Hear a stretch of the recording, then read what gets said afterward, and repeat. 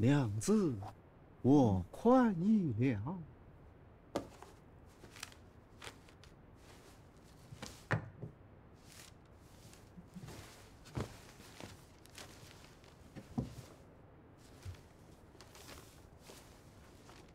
看我这大长腿！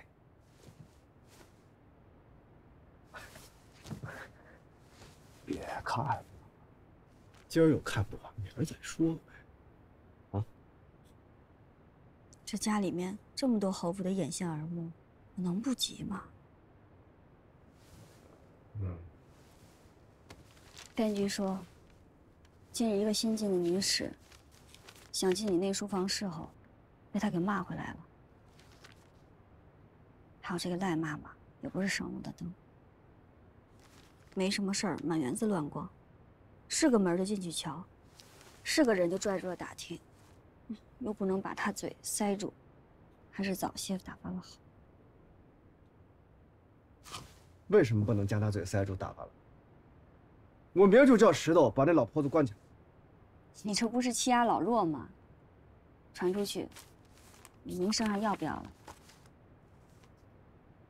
那要不明日我上朝，留些守卫在家中，看家护院，把你认为要紧的地方。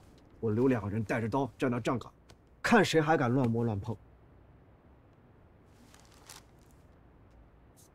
看来这位秦大娘子也是双管齐下，一边派些刁钻的老奴过来跟我添乱，一边派些美貌的过来勾搭你，也是用心良苦。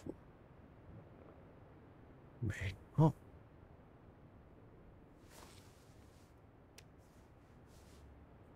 有多美貌？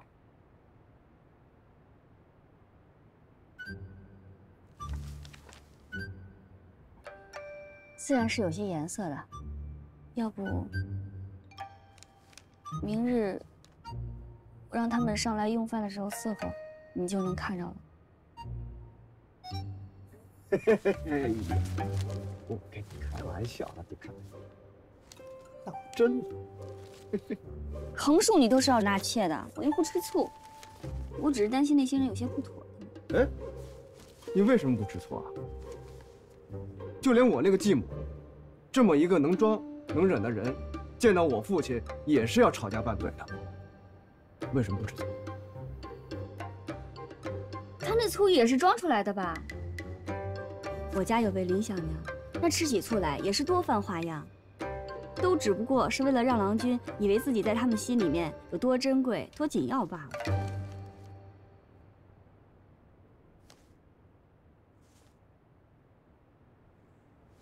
哎呀，哎，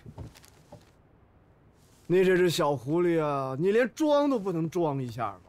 哎，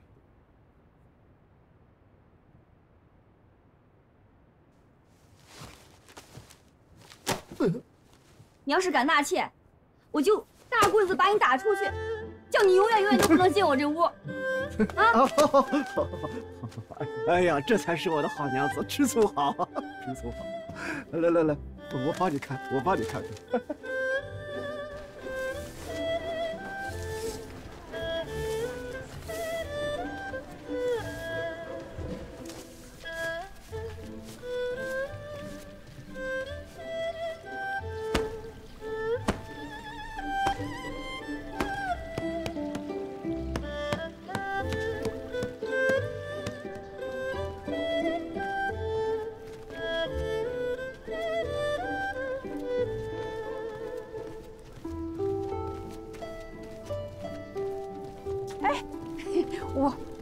我来帮你，我来帮你！来，有劳姐姐了，有劳姐姐了！哎呦，哎呦，好重啊！这么小小的箱子，这么重的分量，里面都是装的真金白银嘛？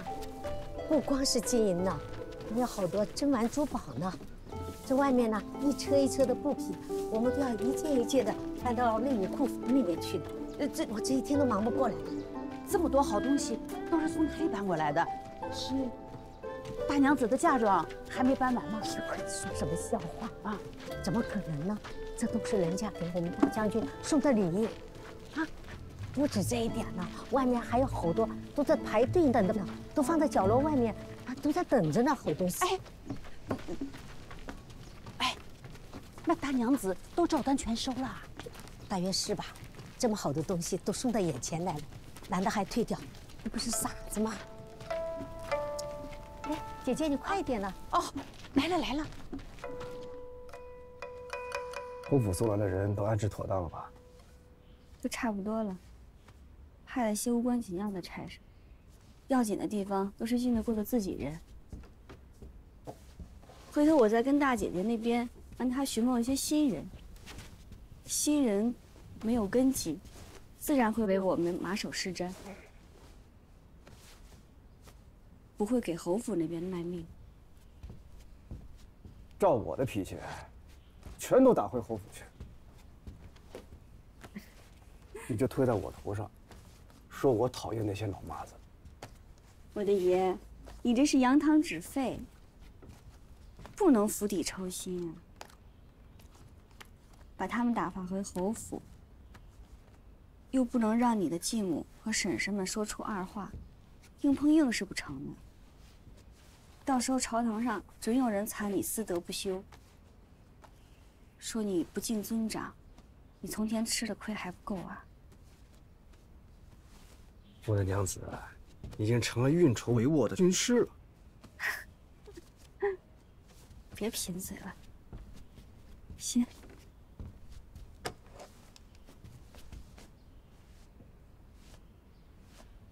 行了，好了，行了，快去吧。哎，这个拿着。还要我替你保驾护航吗？不用，快走。走。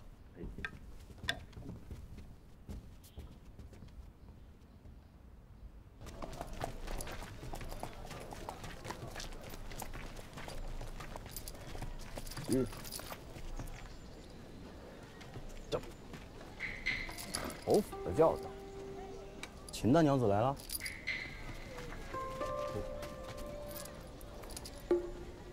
来者不善。哎，你们几个过，去教场通知耿段2个将军，告诉他们我家有些事儿耽误了，迟半个时辰再去。是。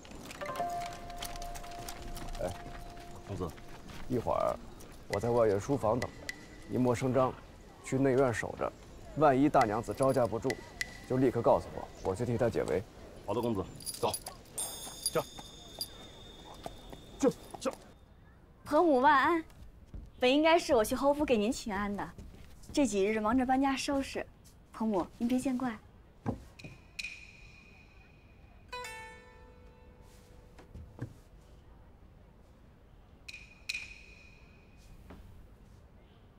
知道你搬家忙，所以前2日我也没过来。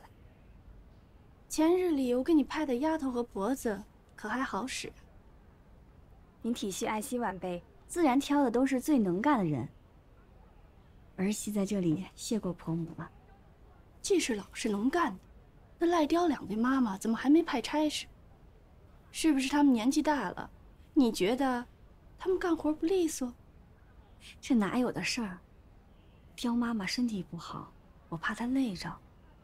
赖妈妈呢，她是办事办老了的，我想着总得给她个要紧有体面的差事吧，就权衡再三，尚未定夺。你既心里有数，我也就放心了，免得别人知道了，还以为这个做婆母的抠搜，给你的都是老弱残兵呢。婆母您素有贤名，汴京城里谁不知道您是有菩萨心肠的？这话就有人说，也没人信的。一个寡妇的名声，有什么打紧的？要紧的是我们顾家的名声。你若是缺什么，只管打发人到我那儿去拿，何必要瞒着你的官人私下收礼？您这是哪儿的话？没有的事儿，还想瞒着我是不是？这叶哥自封官以来，这登门送礼的就没有停过，你一概不问，一概收下。这若是官家问罪起来，岂不也就是你的官人和我们顾家顶着？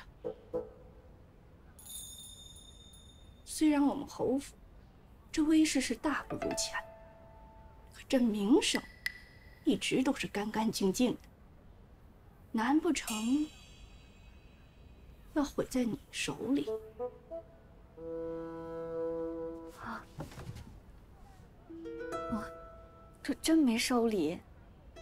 咱们将军说，如今朝中局势不稳，我若一概不收，便是与所有人树敌；我若挑挑拣拣的收了，便是结党营私。倒不如一概收下，却又不拆封，再跟官家说一声，只存放在院内库房里，如数上缴，便是。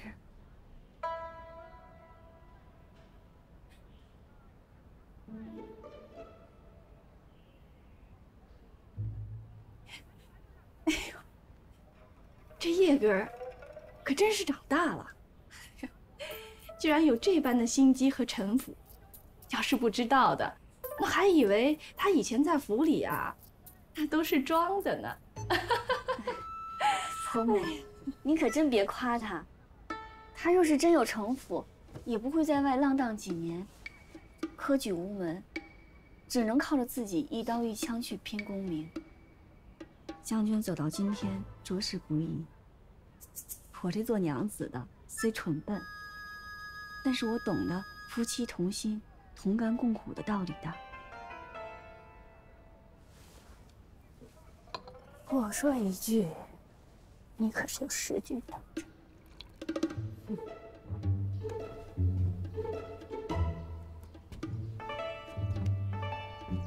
公子，怎么样？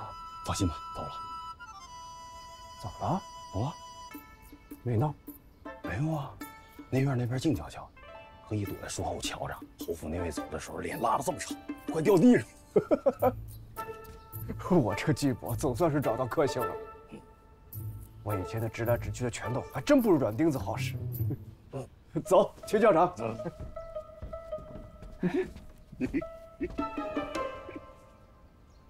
你叫啥呢？公子，你刚才的样子，特别像一只护崽的老母鸡。混蛋！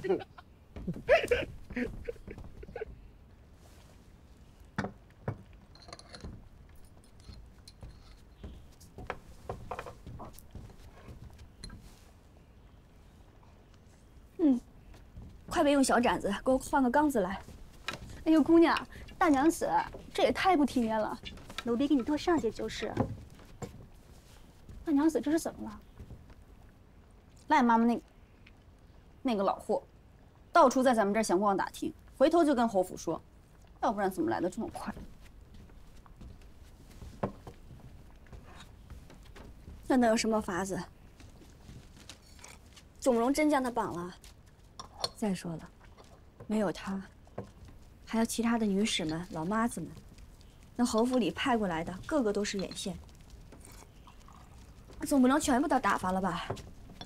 那赖妈妈还爱装好人，拉拢一群婆子喝酒赌钱，才几日好的穿同一条裤子，人人都说她大方爽快，什么话都跟她说。在侯府做了几10年，还能这样，自然是他的手段。我那挂名的婆婆也不是傻子，总不能派个废物过来。既来了，那就是扎手的刺猬，打不得，骂不得，更发落不得。我到搬出侯府还这么憋屈。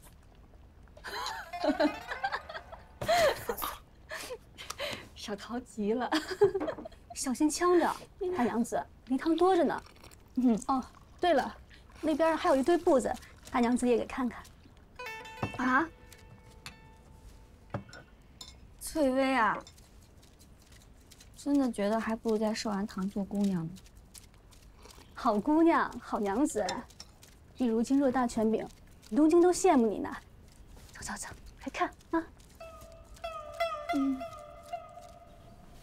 这府里这么大，光个花园子，走半晌还没到头，就咱几个收拾，真是要命呀！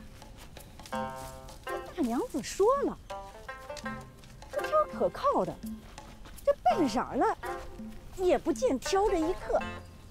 哎呀，别是府里用的不够，买不起了吧？他呀，也只会说说嘴。你说咱们府里这些人，谁家没有个兄弟姐妹，直男嫡女的啊？把他们挑些没事的，通通招进来，捡着那聪明伶俐的用，那不比在外边买来的可靠啊？是不是？是，真是不如在侯府里当差。大娘子是个神仙菩萨，也没这么多些个奇怪的规矩。管园子的不让踏进泉眼半步，不能随意走动，死囚也比我们松快些。是，你呀，还是小声点吧啊！咱们那位大娘子啊，心里头可都记着账呢。我不过是在前日参见时驳了她2句，哎，立马就给我闺女小鞋穿，把个屋里伺候哥姐的1等女使去打发种树去了。哎，主君身边不放个屋里人，哪像个世家大族的娘子？别不是瞧见你家姑娘漂亮，叫主君瞧去，把她比下去了吧？哎呦，是这么回事，这我可说不好啊。不过说到底，人家也是个官宦出身呐，虽说是个庶女，那也不该这么大醋劲儿吧？啊！你们说什么呢？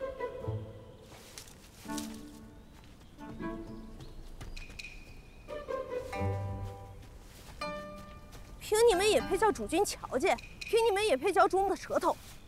泼妇啊杂货，归拢了一处赶出去，到雪里头叫花子都不看一眼。我说什么了，小桃姑娘，你可别冤枉了我这老婆子呀！这家竟是你做主了，想招谁人来就招谁人来，想让谁到主君跟前谁就去。你这么能耐，何必使唤你亲姑娘？不如自己去外头转悠2圈，凑个趁手的脸面，再嫁一头家去。我说姑娘，你怎么这么蛮横啊？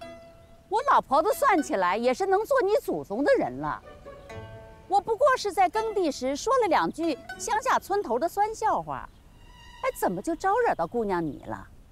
就是，姑娘肯定是听错了，我们可什么也没说。别拿这套来诓我，只要我下次听了都不用回禀大娘子，我亲自拿大棍子赶你们出去。呸！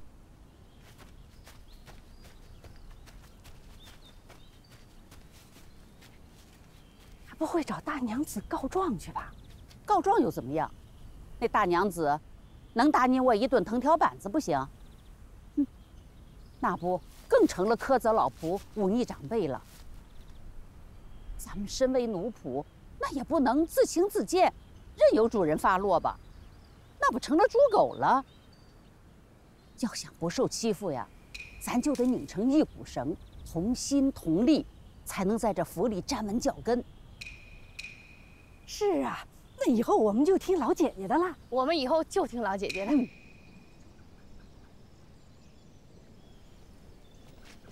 昨日阴沟宫夫人做寿，我和如兰去陪母亲道贺。那席上说的最多的便是你。他们说你目无尊长，不孝嫡母。小秦大娘子守寡艰难，还是个好脾气。说你新婚头1日便迟迟不去请安，明明有嫡母在堂，还要搬家另起炉灶，就说你狠心。还说什么了？多着呢，还说你夫妇2人苛待下人，任意打骂7年的老仆，那长辈安排的人都不放在眼里，这便是目中无人，不孝尊长。那难听的多着呢，我也不想说了。母亲和如兰听着都来气，也不能跟人吵啊，那气得连饭都没吃就走。全是我的不好，难道他小秦大娘子这么一点错处都没有吗？当然了。哎，怎么说了半晌全是我？难道我家将军就是一个完人吗？难道你们夫妇2人还要一起吃排头，才肯罢休啊？全是他把我拖到这趟浑水里来的。你总不能我一个人受数落呀。说你夫君的无非还是那些闲言碎语，什么从小就是逆子，花丛里的浪子，尸山跟前的阎王。这些倒没什么，就没有别的吗？你这个云辉将军救了先帝，还救了金上，2道圣旨下来，都说他忠君体国，贤孝高洁，谁敢多说什么呀？他倒是落了一个护身的盔甲，这就是顶好的啦，那否则还不知道扯上什么呢。这场喜宴，个个都没请我。哎，往日在家做姑娘的时候，都不曾受这么奚落。哎，你婆母这手段可比咱们家厉害多了，难怪祖母当初不肯点头你嫁进来。明明是他把消息放出去的，他还要摆出一副受欺负的样子。我们夫妇2个也不能挨个去解释呀，就算解释也没人信。小六啊，这可不成啊！既然走了这条路，再怎么怨也没用，难道就不走了吗？就算我不想走，也有人推着我走。既如此，还不如笑着走，怎么都是一辈子。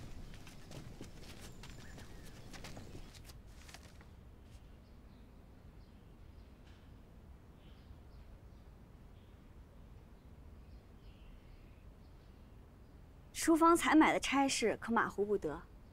赖妈妈，您是这府里做了几10年的老人了，您原先在侯府也干这个的，这事儿就全仰仗您了。老婆子我无不尽心的。刁妈妈身体不好，就不给您分配差事了。花妈妈和田妈妈原先在侯府就是管浆洗洒扫，如今还照旧，熟门熟路的交给你们，我也放心。是。余下诸人要领什么差事，我都写出来了，回头让翠微念给你们听。然后大家按照各自领的差事，去拿牌子钥匙。我年轻，安排的或许有些不够妥帖，先做1年瞧瞧吧。实在不行，日后有什么不妥，再调换差事，或者再来跟我说。是。今儿我起早了，有些累了，我就先回去歇歇了。大家各自忙各自的去吧。好。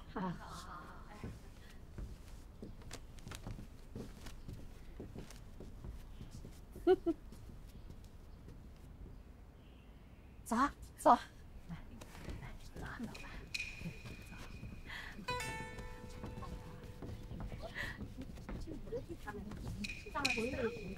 你瞧见了没有？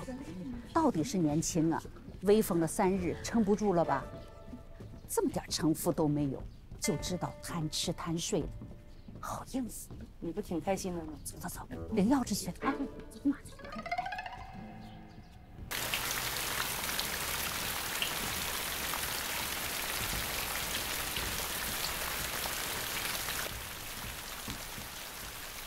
这雨啊，天塌下来一样的下。幸亏你下午吩咐人收拾衣裳，果然是料事如神。奴婢觉得大娘子说的很对。错，你要说大娘子教的好，都是大娘子教的好，主要是大娘子料事如神。没错，大娘子觉得小唐说的很对。那你可料到你官人会淋雨吗？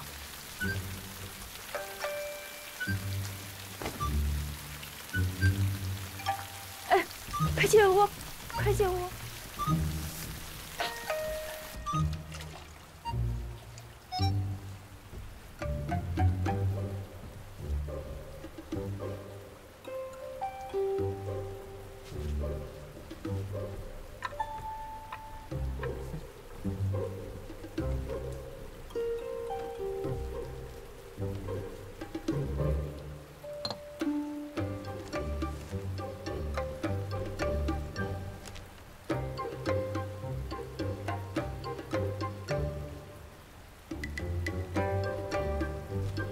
料到了会下雨，使唤人给你送伞了呀，这么狠？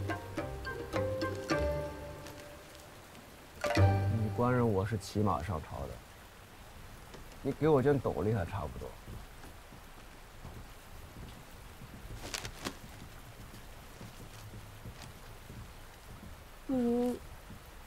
不如下次你坐轿上朝吧。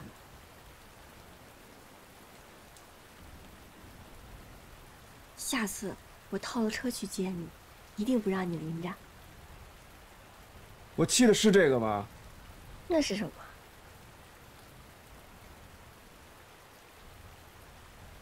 哎呀，算了，我再耐心等等吧。等什么呀？等你知道下雨天该怎么对你官人呢？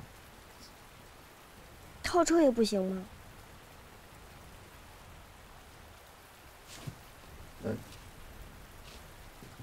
你是不是最近听到外面在议论我们，所以心里头不痛快？英国公的夫人做寿，便请了京城名门，却独独没有请你我。非但没有请你我，除了他女婿沈国舅以外，小段老耿，我们这些个从禹州来的一个都没请。那就这么干看着？人家是三朝元老，英国公夫妇性子刚烈，治家甚严，最重礼仪。我之前在外有荒唐的名声，现在又是新贵扎手，他老人家才瞧不上我。我是怕三人成虎，积毁销骨，任凭你多英雄豪杰，天下人都说你是混账羔子，天长日久了，天下人就都信了。你当初不就是吃了这个亏吗？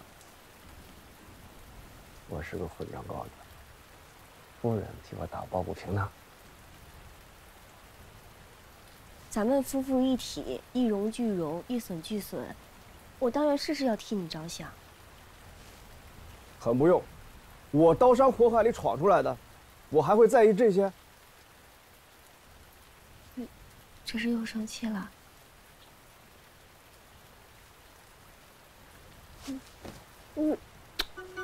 反正你是跑不了了，来日方长。青天白日，朗朗乾坤。晚上一块吃饭啊！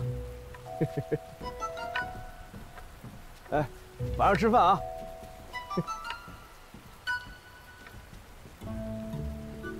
他就是个无赖，喜怒无常，一会儿喜滋滋的，一会儿又不知道怎么就发脾气了。菩萨真人也没这么难伺候。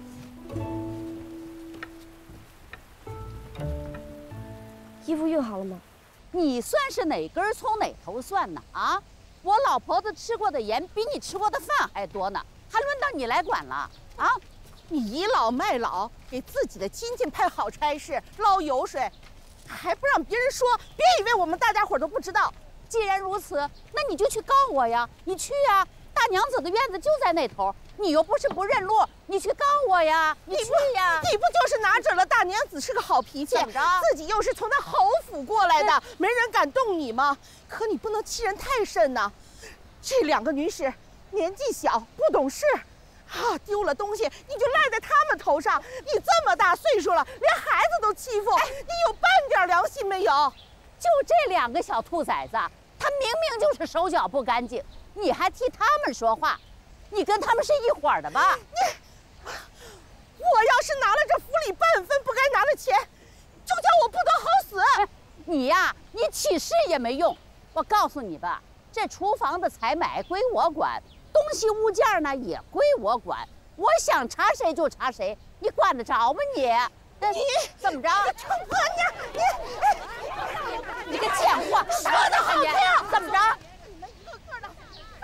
那赖妈妈先前还装样子，做出一副公道的嘴脸，如今看大伙儿都不敢同她翻脸，你耍起威风来了。我料的不错，再狡猾的狐狸也露出尾巴的时候。刚跟他吵架那个是王五媳妇儿吧？嗯，现在整个成员也就他敢同赖妈妈拌嘴了。他倒也是个爽快人。那大娘子，你可要管一管呀！这再不管，爽快的人都快被排挤得没有出路了。我管呀，只是没到时候呢。午饭过后，你叫那个王五媳妇儿来一趟。哎。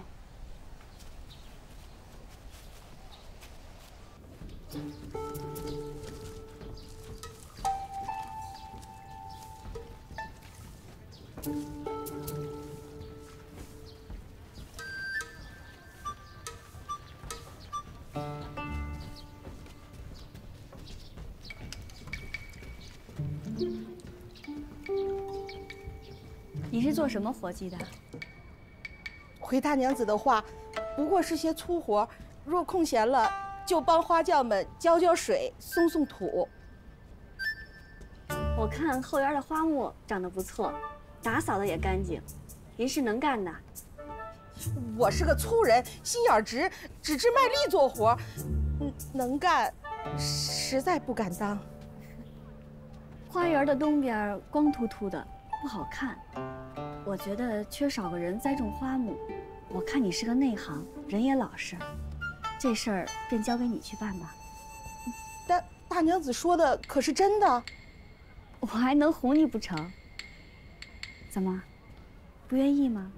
不，只是种花种树要经手许多钱物，我只知卖力做活，没干过这么要紧的活，怕办不好。您没办过，怎么知道办不好啊？只怕是不知道行市，买贵了那是多了花销，买贱了还丢了府里的脸面。只要您将心思摆正，办不好也不要紧。谁要是敢对您说三道四的，不听您差遣，我也绝不轻饶。既是大娘子信得过，我必使出吃奶的力气，将这桩差事办得漂亮。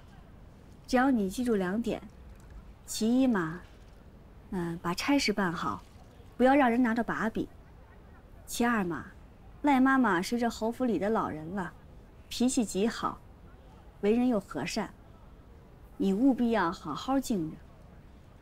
赖妈妈自然是好好敬着，明白，奴婢全都明白。好，那你去吧。是。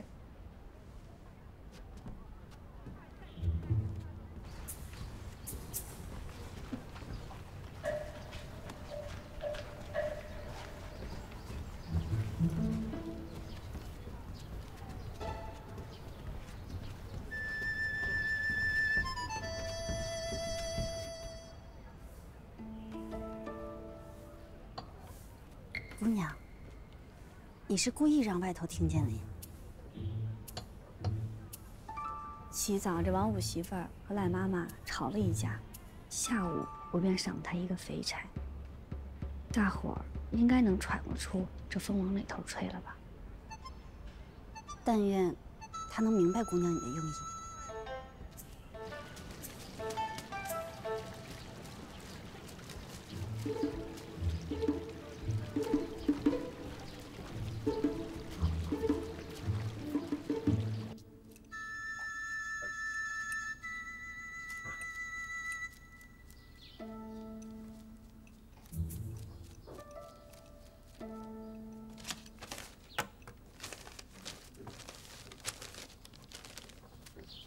大娘子，爹爹说过，字不好不要紧，要勤加练习。谁说我字不好？我刚才只是笔画写错了。你笔画没错，我都看见了。好孩子，咱们明日再写字。咱们先看会儿书吧。这本书我早练熟了，全都背得下来。你这么小年纪，怎么认识这么多字儿啊？诗也都会念了。以前在船上住时，爹爹每日都要叫我背一首诗。后来我又去了二婶婶家的叔叔。二婶婶是谁？盛家二叔叔的婶婶，海大婶婶。你这个都不知道啊？这哥哥嫂嫂，一点空隙都不给我留。他们都教你了，那我可没什么可教的了。大娘子，我想打马球。哎，这个我能教你啊。但是现在不行，你年纪还小，那个马你可骑不来。再过个2年吧，我一定教你。咱们先学会儿钓鱼吧。我们还可以先骑小马。瞧你这样子，像是已经想定了，是不是？好，那我就让你爹给你买一匹小马。咱们先学钓鱼，这个你总能学会吧？会，我会钓个鲤鱼上来，做一块。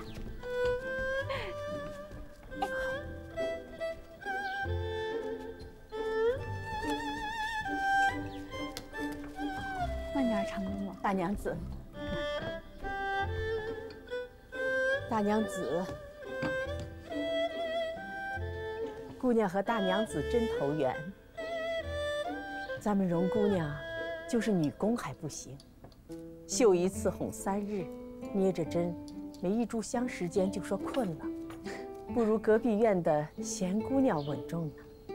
不妨事儿，以后长大了自然就稳重了。我小时候可比她闹腾多了，只不过是这屋里面不太平，得逼迫着自己规矩起来。如今多好呀，这一屋子都是咱们自己人，他想闹腾就闹腾，再和贤姐玩会儿，自然就学会了。隔壁少嫂嫂人也好，咱们大人的事儿和孩子们不相干。说起来，荣姑娘是享福了。我们哥心里总是记挂着昌哥呢。大娘子别见怪，他就这么一个心病。我怎么会见怪呢？这才是爹爹该有的样子呀。我若小时候能得这样一个父亲，好些苦也就不会受了。大娘子通情达理，我们公子娶了你，真是修来的福气。我也日日都盼着还能早点找到昌哥，那咱们这院子里头就更热闹了。谁说我偷东西了？我以为这是些没用的烂树枝子，就想收拾收拾，拿出去扔掉的。你每日自吹自擂，说自己是侯府的老人，什么都管过，什么都精通，哈，连树枝子你都不认识，你真是你骗傻子呢！哎呦，算了，这是从江南运来的名种，一颗要值1贯钱，你就是要拿去偷卖。你哪只眼睛看见我偷东西了？我告诉你，你就是高到大娘子那儿，我都不认。你以为你自己在大娘子那儿得脸呢？人家是名门贵女，不跟你一般见识罢了。你倒好，以为自己有了天大的威风。赖妈妈，举头3尺有神明，少做点坏事吧，不然是要遭报应的。行了行了，别唠叨了，别拉着我，我非教训教训这个贱货不可。你看，别拉我，对挨骂的。你算个什么东西呀？我好歹也是侯府家的人，你们能把我怎么样啊？哎呦，你还侯府家的人，你指使你们家2姑娘到我们那儿就勾搭我们主君，这个事谁看不出来呀？要是我们娘子知道了，第一个就是叫你走。我打死你！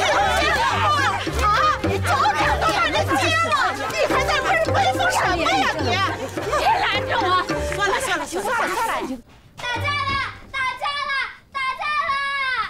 打架了！那你别出去了，免得受伤。我不要，他们才不敢伤害我呢。这孩子跟他爹一样胆大。大娘子恕罪，老奴不是想说嘴，只是如今这侯府里四处不是这个吵便是那个吵，闹得不可开交。我说句僭越的话，当年扬州白家内宅里边也比这些人有规矩些。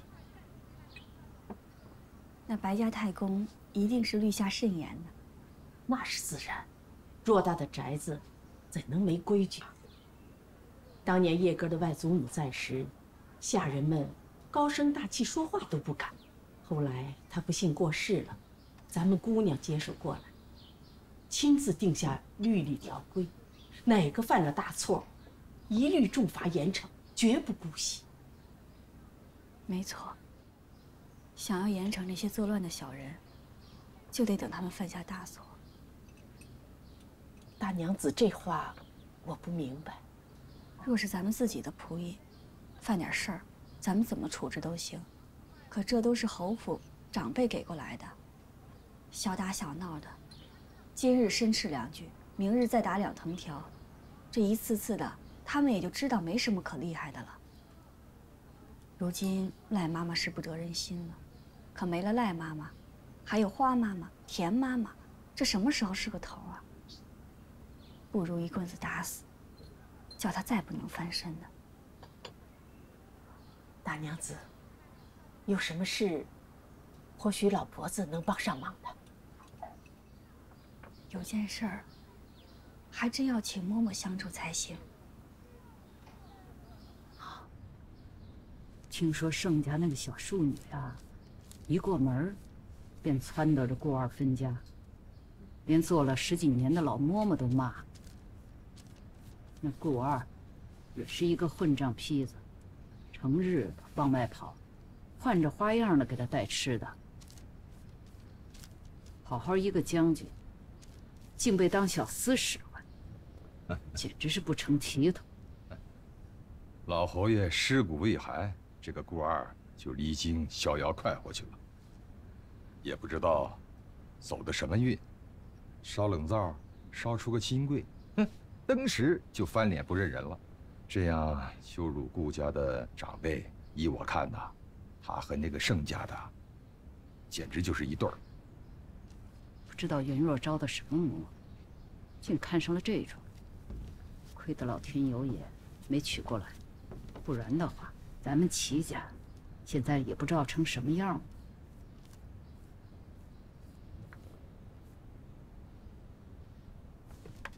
哟啊，你怎么起来了？你看病了这么些日子，这刚刚才好，别再着凉了。六妹妹不过是爱吃了些，想是顾二纵的，又不是什么大毛病，有什么值得说的？她的性子，最是小心谨慎，绝不会得失猖狂。也是别人多嘴，想必是假的，不提她了。我来，是想禀报父亲母亲，儿子的身子已经无碍，前些日子生病，耽误了收官。明日起，我便过去了。哎呀，你想通了就好。这过日子嘛，还得往前看。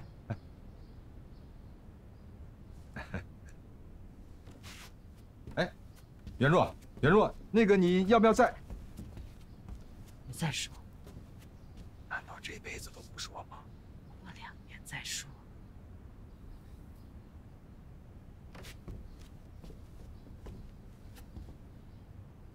父亲，是想给我议亲吗？你看你年纪也不小了，如今高中这身家，你年龄尚小，不着急，过2年再说，先好好做官。父亲母亲若是觉得有必要，就看着办吧。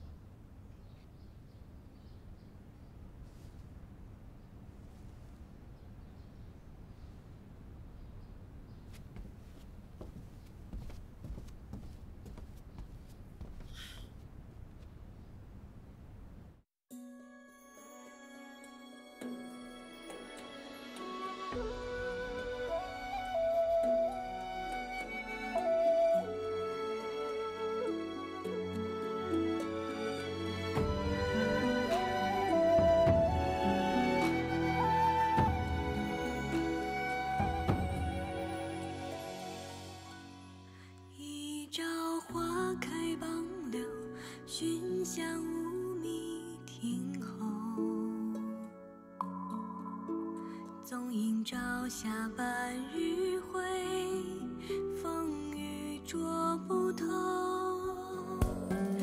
一人共长消瘦，待高鬓泪难流。